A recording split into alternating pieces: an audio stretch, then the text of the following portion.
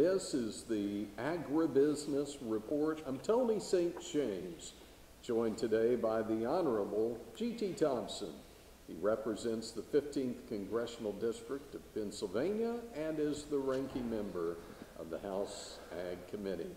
And I also hear you are now a citizen. Is it a citizen of Lubbock, Texas? I am now an honorary citizen of Lubbock, Texas, having joined Congressman Arrington and a number of my Texas colleagues as we gathered, and you were there, which was wonderful, at Texas Tech on Friday. When I was done with my panel and presentations, the mayor of Lubbock presented me a certificate making me an honorary citizen, and it came with a great cowboy hat to back it up. So I guess that's that. I don't need to carry the certificate; just wear the hat. Now, you also had the opportunity to see some of the production agriculture in the region. What was your takeaway from that? Yeah, well, Tony, actually last week was what I call a barnstorming tour, and it really was. I started out with Congresswoman Michelle Fischbach, great new member on the House Agriculture Committee, and that was northern Minnesota. And we spent time meeting with producers and processors, and from there went to Illinois. I was able to spend some time with Representative Mary Miller from Illinois, and we spent time with the soybeans and corn, pork, beef, just great. And we finished the week in Lubbock, Texas, and what a wonderful experience. I mean, the rural summit that Congressman Arrington did was just well done, and looking at all aspects of rural America, specific to his congressional district in West Texas. And from agriculture to healthcare to infrastructure, just across the board. And then had a wonderful day on Friday. That was on Thursday. Wonderful day on Friday. It was a bit of almost a baton death march in 106 degrees across West Texas, where we had a chance to visit peanut growers and a shelling company, cotton fields and a cotton gin. Spent just a great visit in a feedlot. I've never seen so many future steaks in my entire life in one place. It was pretty incredible. And then we actually visited a family that's growing grapes and developing their own wine and have a winery. Select Pride, Select Dairy, which is an amazing dairy operation in West Texas. I was told that somebody infamous in the past early on said that part of the world would never be inhabited or nothing you could do there. And I'm paraphrasing, obviously. Boy, were they wrong. The agriculture in West Texas is amazing. In all of my journeys, I think it's incredibly important to do that, to get out, to be able to see agriculture of all commodities in all regions of the country. And it was an exhausting week, but it was a blessing, a true blessing. And the information I learned and the things that I saw is going to help me be able to do my job better for rural America and for the agriculture industry across the country. And I just wonder if that is a good segue to a report that you released this morning, Economic Impacts of the Sensible Taxation and Equity Promotion Act. And there's more to the title of this, but the point is it's looking at some tax changes and how it would affect farmers and ranchers nationwide. What did you see? Well, absolutely a great segue, because it was Texas A&M that we reached out to and asked them to take a look at essentially what is the Biden administration's proposals for increasing taxes around inheritance tax, capital gains, raising the basis. So the Agriculture Food Center, really led by Dr. Outlaw. They've got a long history of doing great economic analysis. And they reached out, they used a tremendous, they did such a great job. They basically took two legislative proposals that really represent what President Biden wants to do with increasing tax hardships. And that the STEP Act, and then the other one, which is the 95.5% Act, I believe. And they did the analysis on that. The Biden administration claims, as does the Secretary, that this will have, they'll have all kinds of carve-outs, and this isn't going to impact our farmers, our ranchers, our foresters in any way. And that's not what the study showed. The study showed that actually the average farm, that 98% of all the farms that will be impacted, and not impacted in a little way, it's a huge way, $1.4 million. You know, we're talking a margin that can really, you know, our agriculture system has been kind of fragile, especially coming off of COVID in 2020. And we've had some difficult agriculture years, right, the past number of them.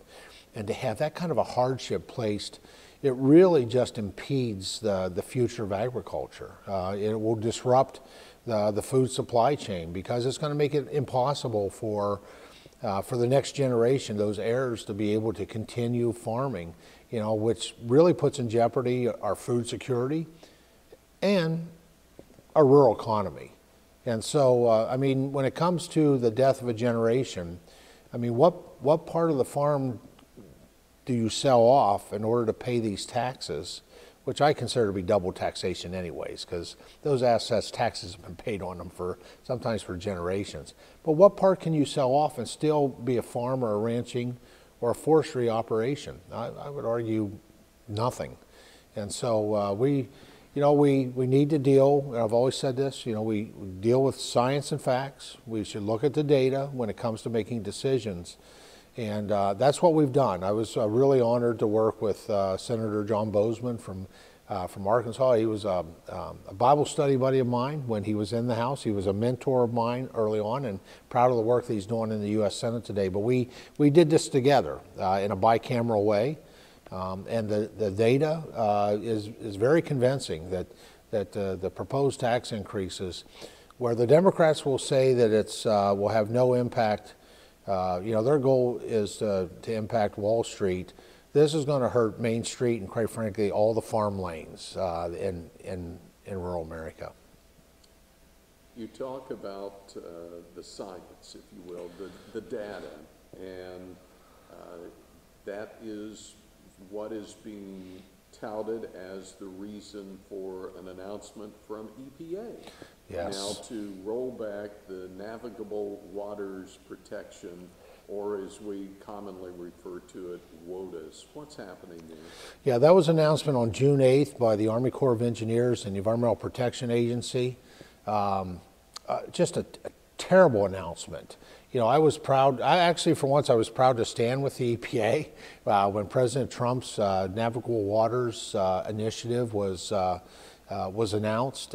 It was a common sense approach. It gave certainty to, making sure that navigable, non-navigable watersheds remain clean and good drinking water.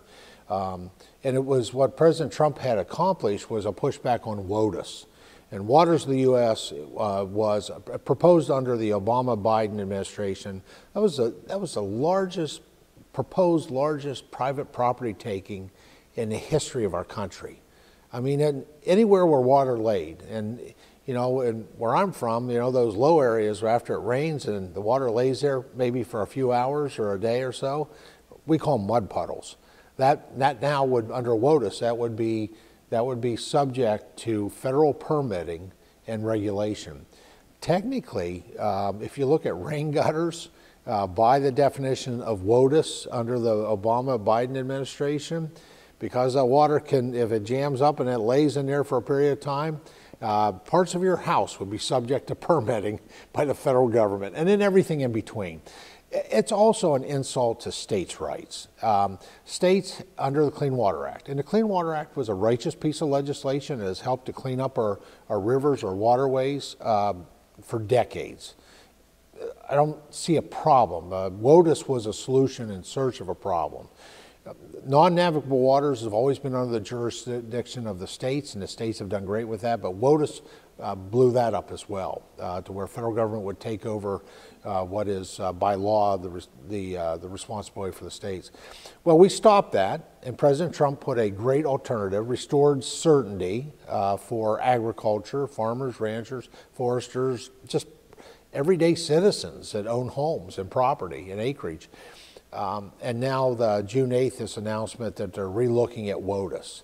Now the Biden administration's always been, you know, a little vague on facts, and so we don't know yet on exactly what they're going to propose. But if the best predictor of future performance is past performance, I'm concerned that we're going to return to those threats on private property rights that serve no purpose.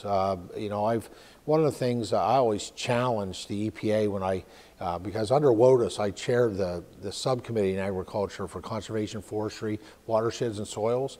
And so when we would require them to come in and speak to us in the agriculture committee, and I always challenge them, show me where the problem is. Show me exactly where this devastation, this incredible challenge that you have that you want to do this.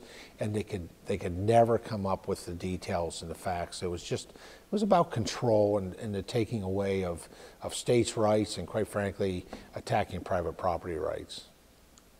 It's always good to see you. So much going on.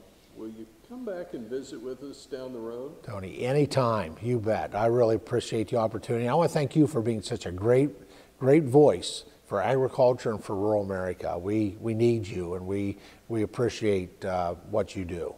Thank you for the kind words. It's the Honorable G.T. Thompson, representing the 15th Congressional District of Pennsylvania, ranking member, House Ag Committee, on today's Agribusiness Report.